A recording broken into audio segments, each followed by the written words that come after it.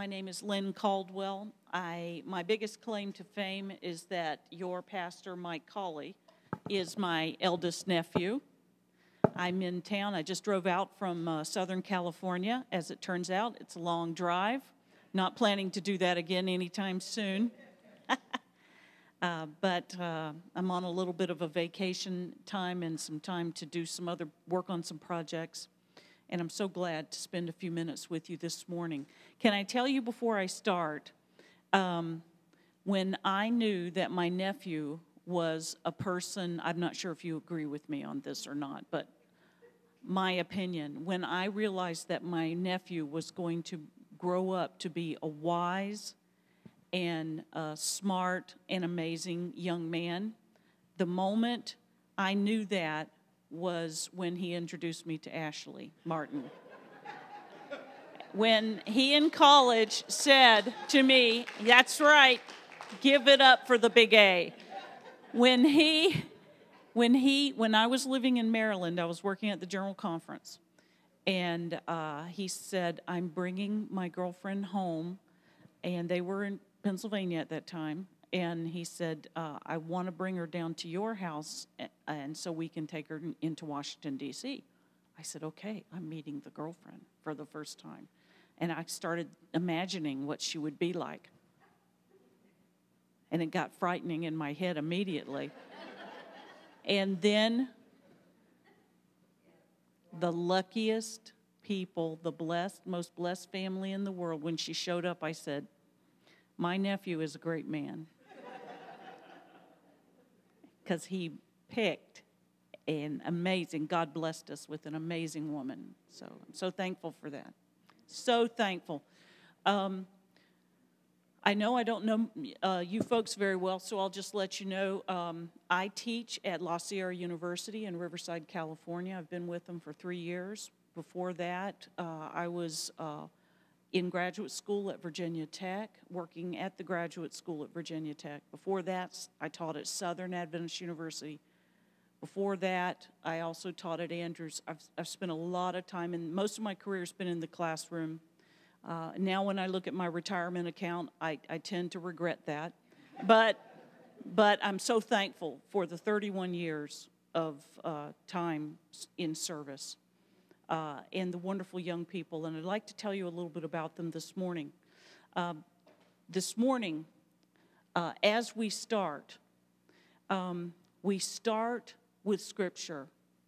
Mark 1,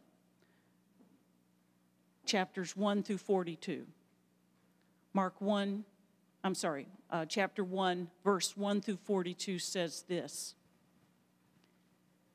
"And a man with leprosy came to him and begged him on his knees, 'If you are willing, you can heal me.' Filled with compassion, Jesus reached out his hand and he touched the man. 'I'm willing,' he said, 'be clean.' And immediately the leprosy left him and he was cured." Let's pray one more time. Heavenly Father, thank you that we have the chance to be together here as a community. Heavenly Father, I know that I need healing. Maybe some other people need healing as well this morning. And Lord, I concern myself as a very imperfect person. I concern myself that I'm here and I'm speaking on your behalf. I pray to be your vessel. I pray that there will be something here that will be of value and goodness to others, and I thank you. Amen. This text in Mark 1, amazingly, has always been my favorite text, and I'm not sure exactly why. I do think that there are two basic reasons. Number one, this text gives us an insight into Jesus. It's really a very raw, stripped-down moment of just one little interaction, right? And then his reaction back. Somebody came to him on his knees in sincerity and said, "I believe that if you are willing, you can make me whole. You can heal me." And that moment, I love it, that moment, filled with compassion. Christ recognized the sincerity and he said, I am willing, be healed.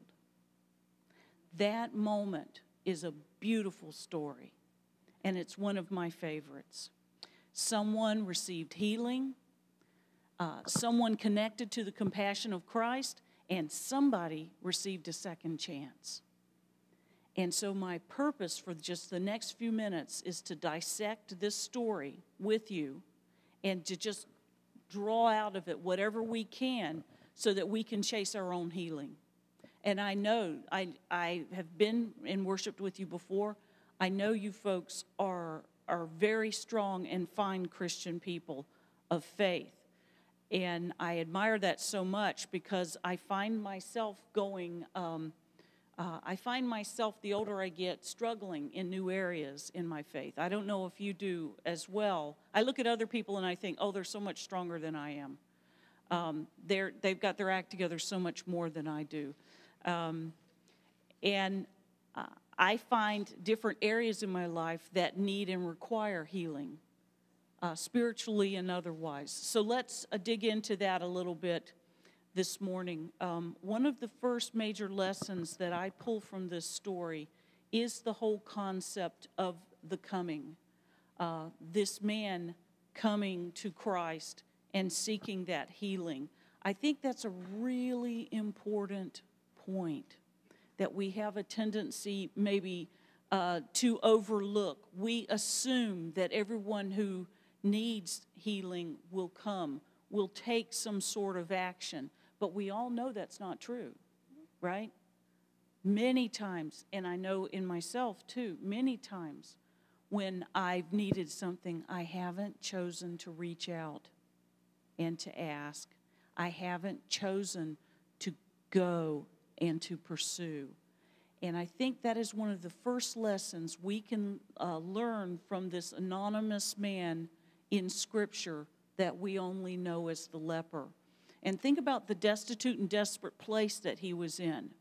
He was, of course, as we know, he was a cultural outcast because of his disease. He was considered a sinner because of his disease. He was dying. He was desperate. And he still had the presence of mind to have that glimmer of hope and faith. And he still, despite the barriers, decided to come. And I think that is a huge point. I gave this talk actually about a year ago for the first time. I prepared this originally as a chapel talk to my students at La Sierra University. We have about 2,500 students. We're growing very quickly out there. And it's the most unique place I've ever taught at. And I had to stop in my talk at this point and say to these students that day in our chapel, maybe you are not a person of faith. Maybe you have never come to a place in your life where you need or require faith, Christianity, or you have seriously considered Christ. I don't have to stop and do that with you today, I'm guessing. With our kids, I do. And I'd like to take just a moment and tell you a little bit about our students. In Southern California, particularly, there are tons and tons of people who are reaching to get a degree, higher education. They're reaching.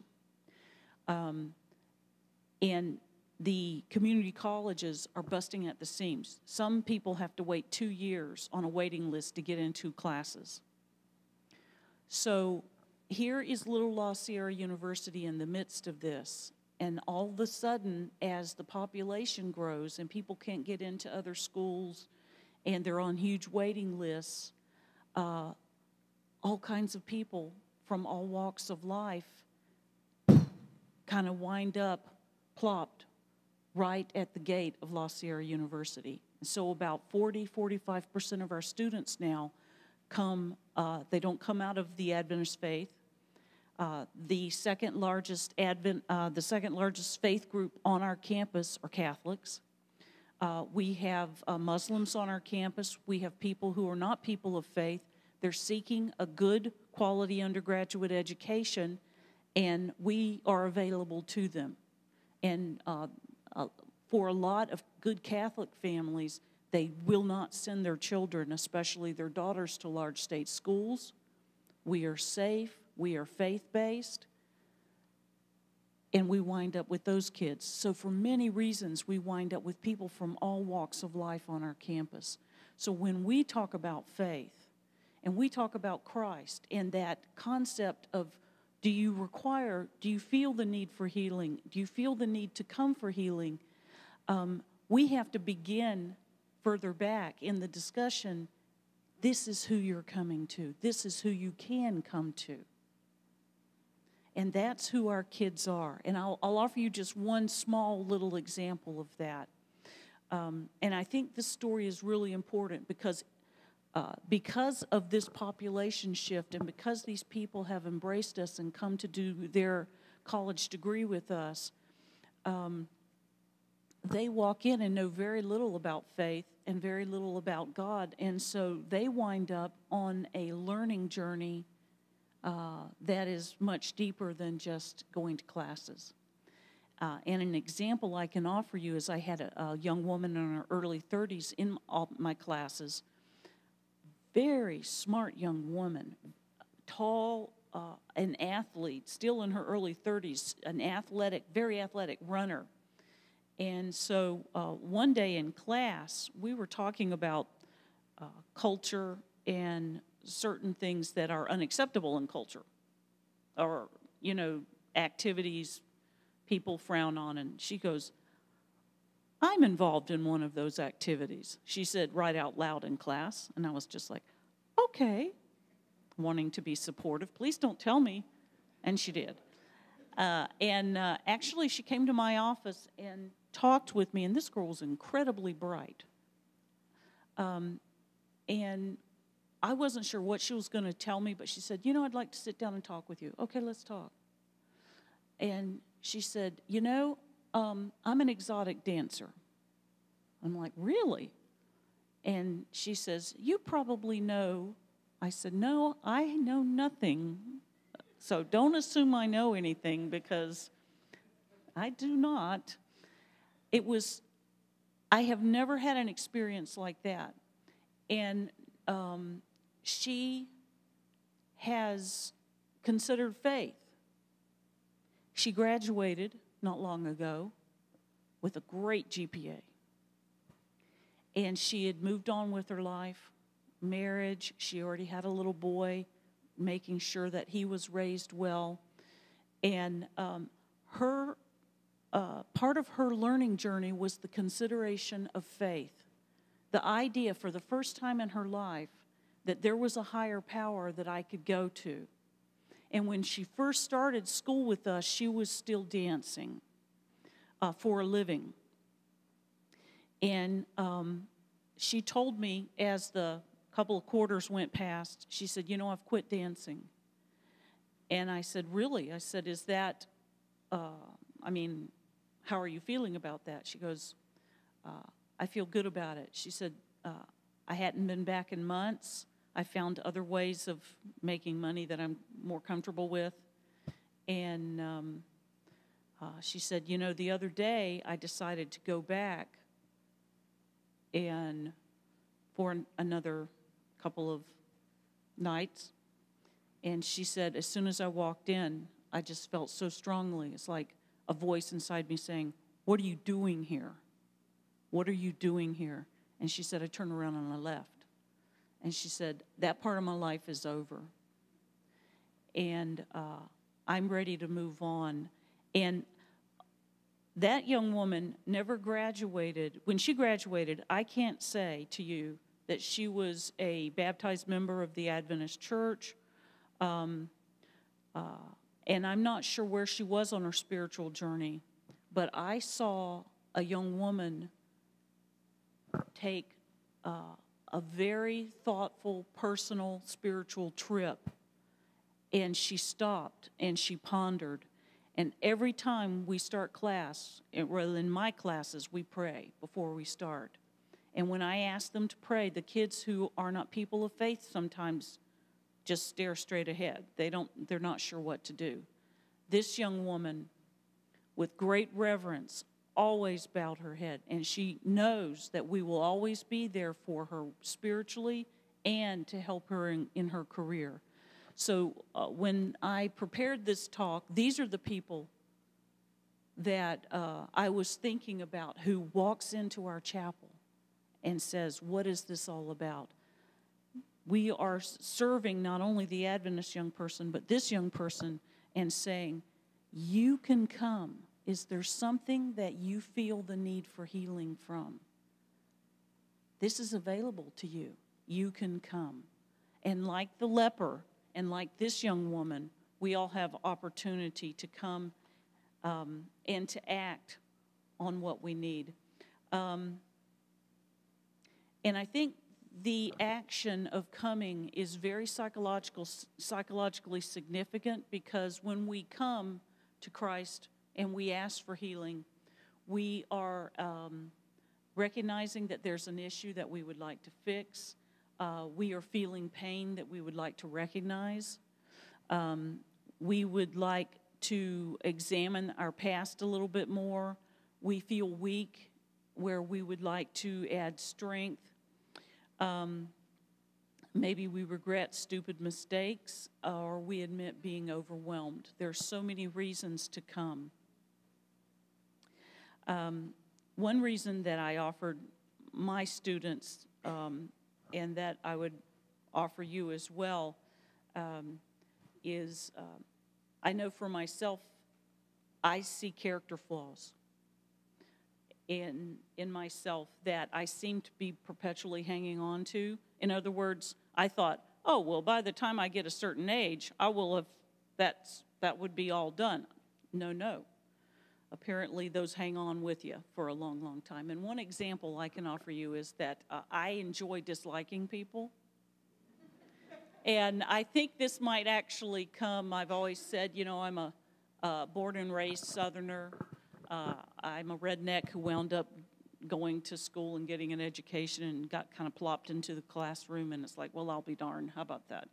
You know, I didn't really anticipate going into an academic lifestyle.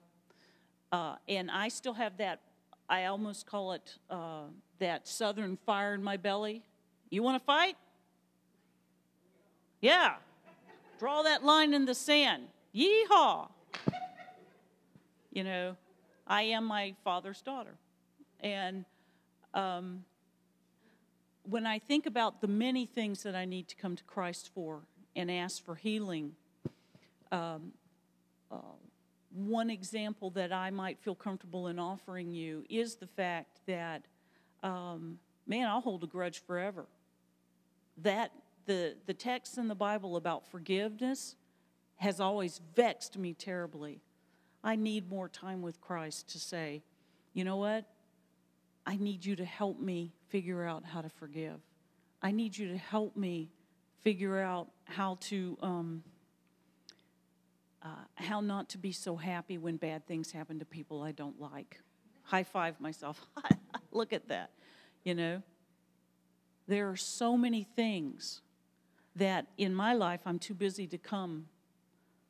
And I embrace it because it's funny. I think it's funny when I make jokes about people I don't like. I think it's funny when I laugh when bad things happen to them. I've got to learn to let go and to love more like Christ. And there are so many things like that, things that maybe are not so serious, or things that are really deeply serious. Making sure that we are reconciled to all of our relationships. I can tell you another one of my students, I had at Southern actually. This young man was a drug dealer in Baltimore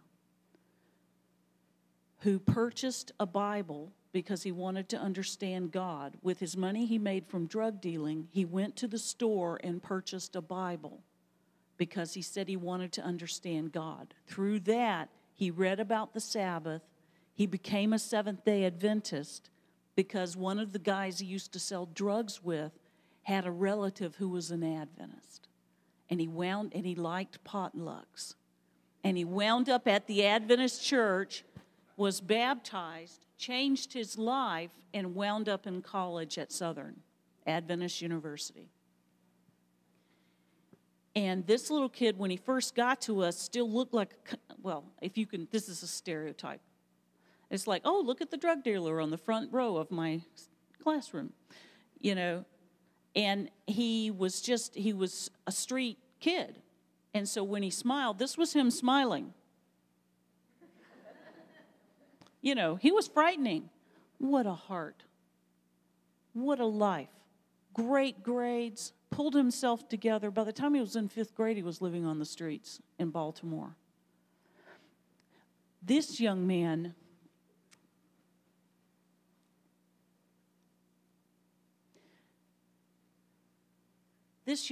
came to Christ, and he asked sincerely for healing, and he received it, and he changed his life and became a whole new person, and he had a lot to overcome. And I remember him in my office one day in tears, and he said, you know, it costs a lot to be in school here. And he said, I used to make a lot of money selling drugs. I could sell drugs and pay for my Christian education. And I was like, don't do that. I don't think that's good. But, you know, in his mind, he was like, in faith, I am here. And in faith, I have changed my life. And in faith, my economic circumstances are in God's hands because they've completely changed. He came and he asked. We must choose to ask. And I think by asking, we are taking a step of friendship toward Christ, are we not? Because when we are in relationship with someone and we feel comfortable with them, we feel like we can go to them and ask, you're my friend, and I'm coming to you, and I'm asking for your help and your assistance. And that's a beautiful part of friendship as well, and a beautiful part of being in friendship with Christ. One of the last things I'd like to point out about the story of the leper is that in the story, he received. Now, it's a great story and it's beautiful, but we have to connect to the reality of it. In the story, he received. I can tell you flat out that the reality check that I have for you is that I have prayed and I have come and I have asked, and I feel like I have not received. How about you? We've all been there, I bet, right? We come and we ask and we haven't received. And so we stood by the loved one who passed away. I remember when my mom died. I remember praying for healing that didn't come. Eventually, we're all there. The man or the woman that you have loved, left, or was unacceptable and it didn't work and you don't know what to do with that. Maybe that's an unanswered prayer. The money that you need did or did not show up, right? The protection that you needed did or did not show up. The opportunity that you had hoped for and prayed for was lost. The list can be endless of not receiving. And I can offer you just a brief example of myself. As a graduate student at Virginia Tech, I would have never left the borders of Virginia. Never. Talk about being happily ensconced in Appalachia for the rest of your life. That's my place.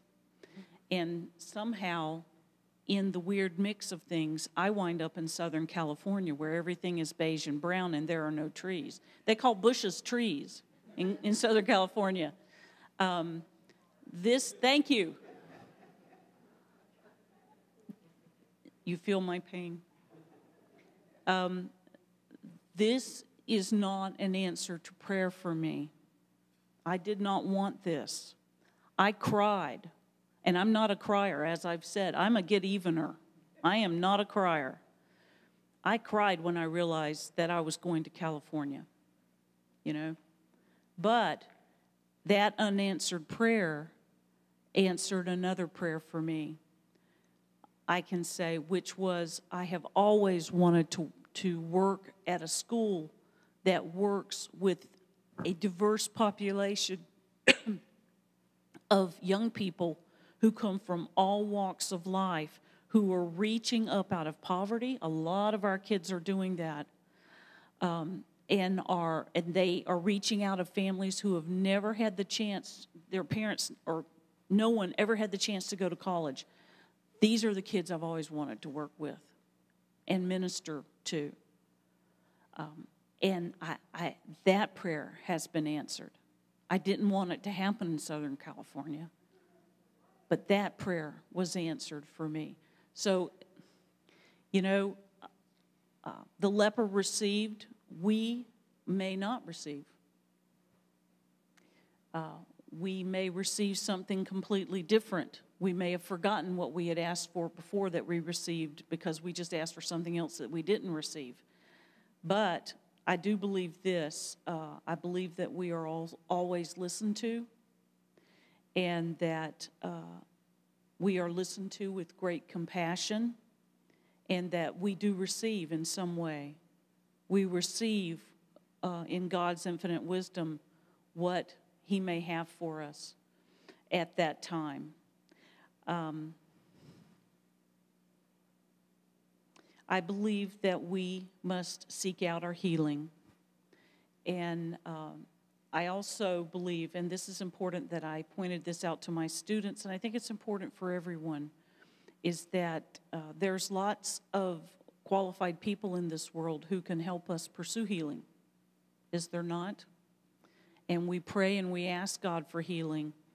And I am happy to pray with anyone and any of my students every day for whatever they feel they need.